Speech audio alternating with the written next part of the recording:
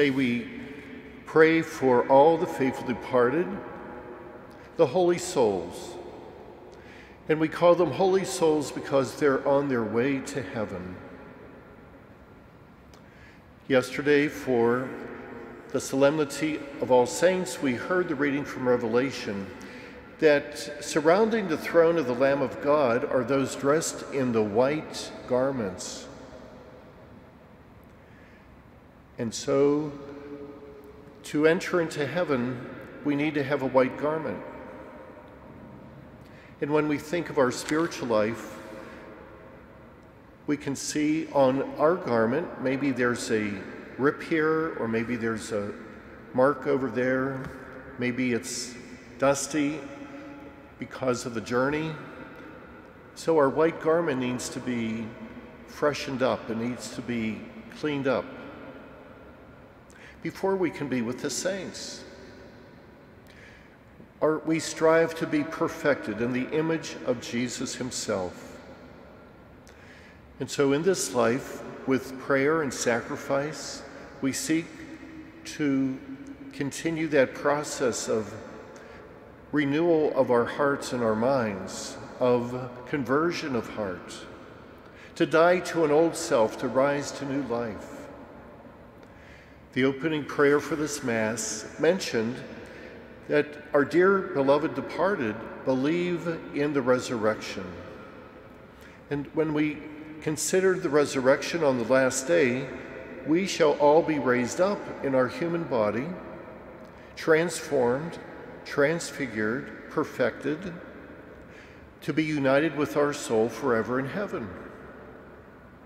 So we will be our complete person who God wanted us to be from all eternity. Purgatory is a way that individuals can be prepared and ready for the feast of heaven. In our own life, we see times when people need to step back and find healing.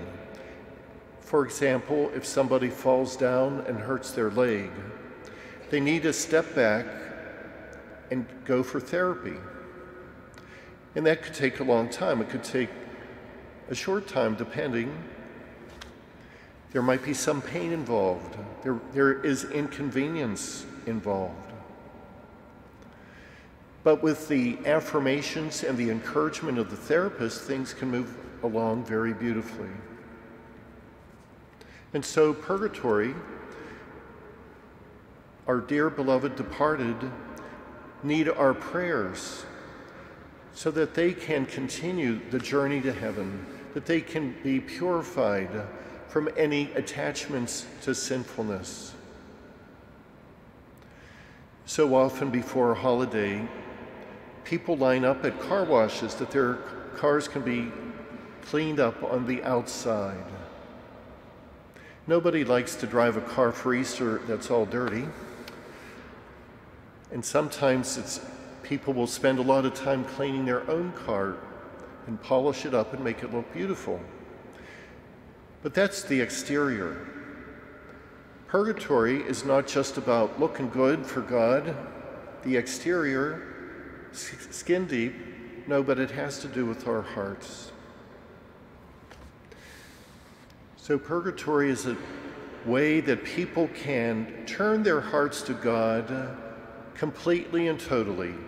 And that's the first and greatest of all the commandments, to love God with all of our heart, all of our soul, all of our strength, all of our mind, so that our hearts are burning with love for God. Today, Jesus says, "Come to me, all you who labor and are burdened, and I will give you rest." So leaving this world, maybe someone is burdened with worldly attachments that take them away from God. We want to drop those burdens. We want to leave them at the door and be ready to enter the narrow gate, to be with the saints, to be with the angels, to be with our loved ones who have gone before. And so our prayers help the holy souls, the dearly departed, to continue their journey to the heavenly Jerusalem. And Jesus himself, our Good Shepherd, leads the way. So in purgatory, yes, there can be the feelings of inconvenience and some painfulness, because just like in therapy, there can be some of that.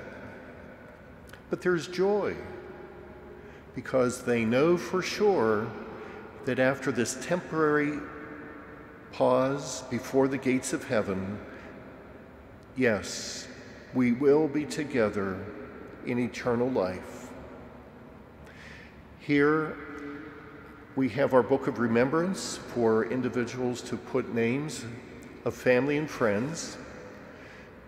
We remember all the faithfully parted.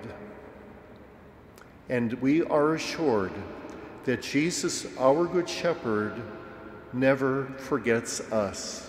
He always remembers us. And by his cross and resurrection, we benefit from the work of salvation, that our sins may be forgiven and every vestige of sinfulness can be taken away. So let us joyfully pray for our loved ones. Let us pray that soon their hearts will be on fire with love for God and be ready for paradise and reward.